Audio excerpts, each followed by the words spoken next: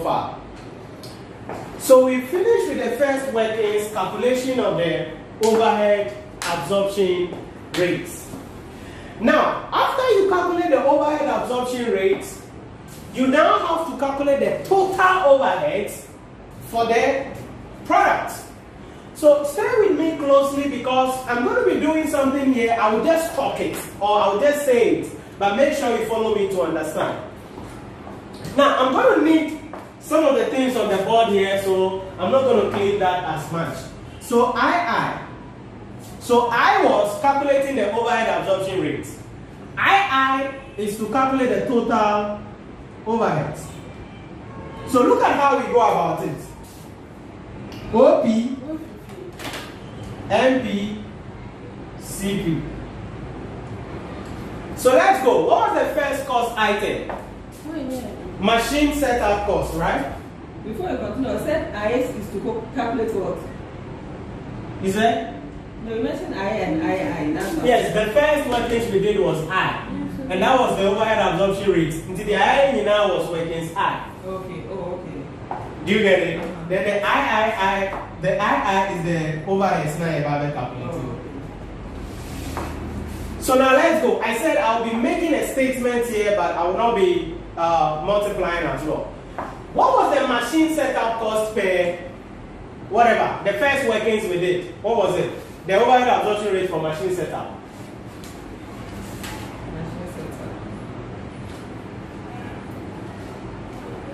The first workings. 8149 per bottle. Batches per batch. 8149 per batch, right? Yeah. So OP. How many batches did OP do? 12.5. Can you see that? Yes. So to get a figure for the machine setup cost for OP, you multiply that by what? 12.5. To get for NP, you multiply that by 6.15.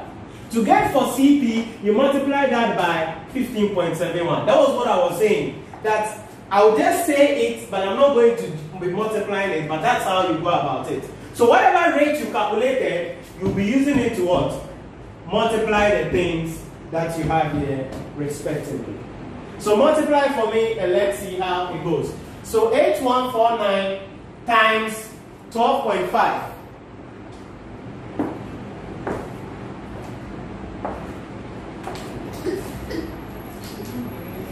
$101,862. So let's work to the nearest thousand. 3. Okay. Then NP is 6.15. So the same thing times 6.15.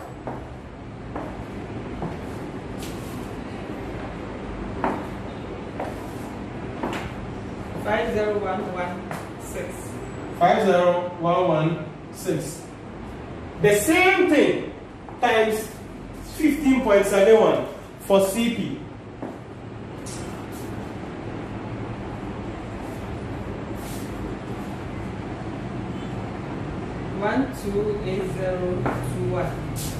$128021. Okay. So that's it for the machine setup cost. When you add the 3, it should give you the total machine setup cost of 280,000 approximately. When you add the 3, it should give you that, and I think it will. Just when you add these 3, it should give you the machine setup cost there 280,000 in the question, because that's what you are allocating. That's what you are allocating. Then we come to the second one, machine ordering cost. What was the thing for machine ordering cost? 2264 per what? Purchase order. 2264 per purchase order. The question is, how many purchase orders did OP do? Did MP do? Did CP do? So we go. OP did how many purchase orders? 50. It's here. So 2264 times what? 50. That will give us the OP. 2264 times 30.71 will give us MP. 2264 times 62.81. That will give us the CP. So let's multiply respectively and get a machine ordering cost, MOC.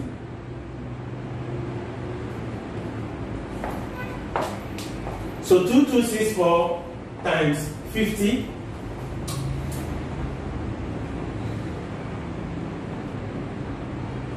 113,200. 113,200.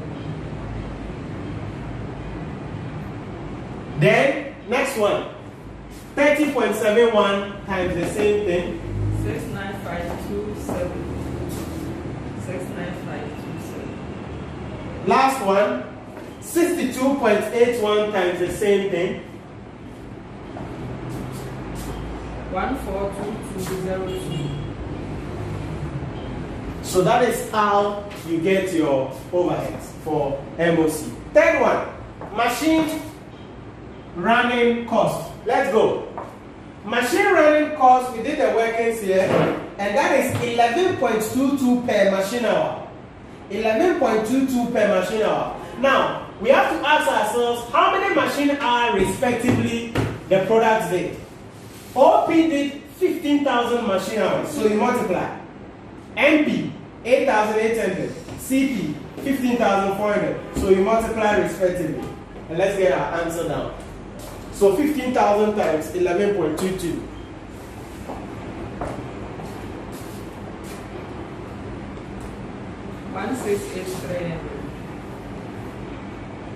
Then 8,800 times the same thing. 98736. Then 15,400 times the same thing. 172788. Okay, that's the third one. Then the last one is general facility cost, GFC. What is that? 9.57 per Ebazi machine hour. So the same thing. We will use the same machine hour. So we multiply respectively. 9.57 times 15,000. 9.57 times 8,800, 9.57 times 15,400. So let's multiply and get our answer down, because that is also based on machine hours. Times for the 15,000. Yes. For OP. 143550. Next one.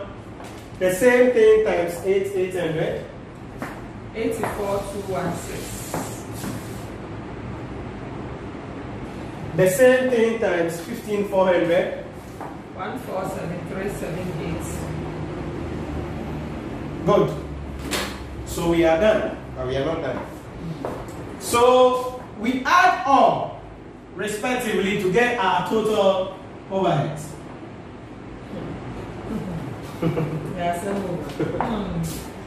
That is activity-based costing. The CFA. CFA masters. Say a chapter. The year to us what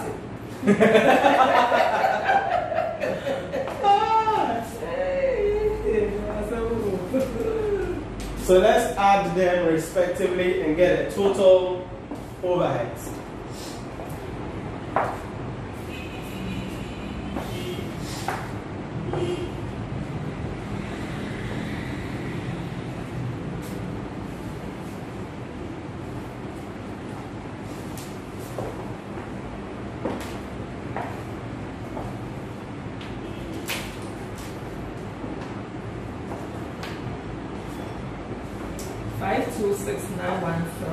For 52691.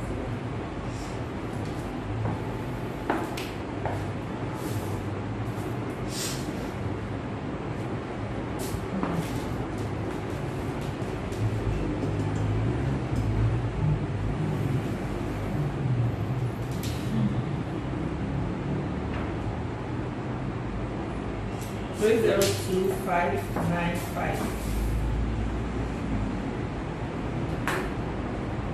last one.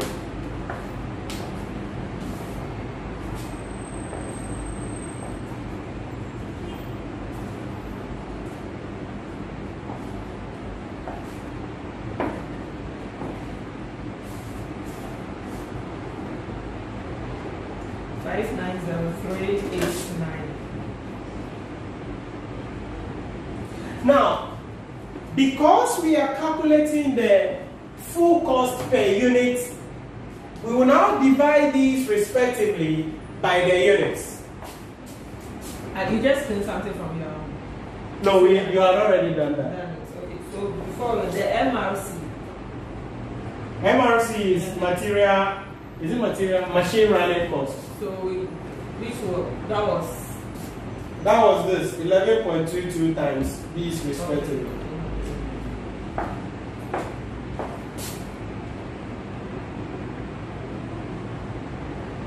So budgeted units, we already have them here, and they were given in the question 10,000,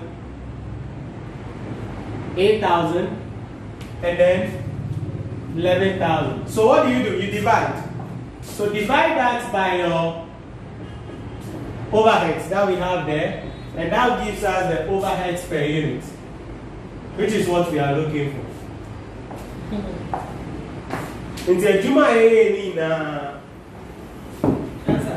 This is what we are after before we come and calculate the full cost. So look at the whole time we have used to do these workings. We are dealing with 9 marks here. So you have to work with speed and accuracy. Otherwise, 53.67, that's the last one. 53.67.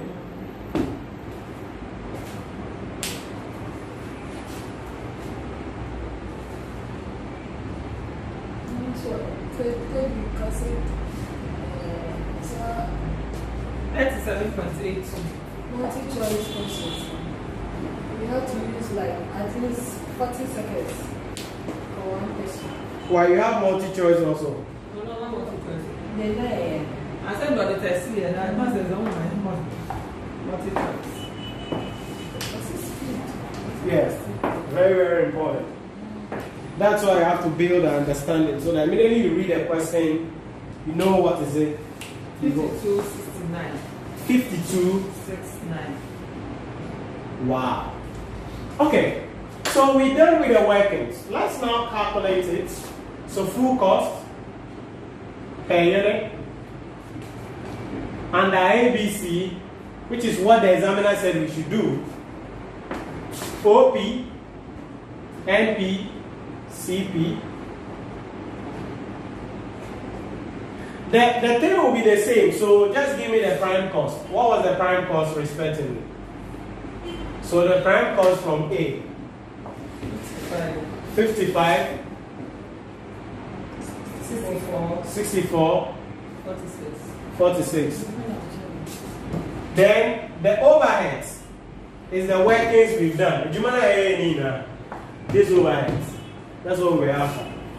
52.69, 37.82, and then 53.67. So add it up, and that gives us the cost. So this is the B part. Yeah, this is the B. This is the big question. There is activity-based cost. Until the any now, is to be able to get this thing, which is this one. 107.69. 1911. So 101.82, if I'm right. Yeah. And then 99.67.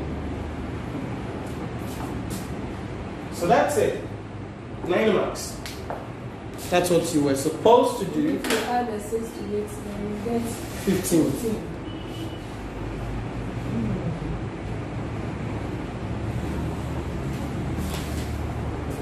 So that is it for activity-based costing. So the challenging thing here is the workings involved. For calculating first, the overhead absorption rates for each of the cost pool, and then using the cost drivers, and then the second one is calculating the total overheads to enable you get the cost per unit, the overheads per unit, which is what you will bring in computing the full cost.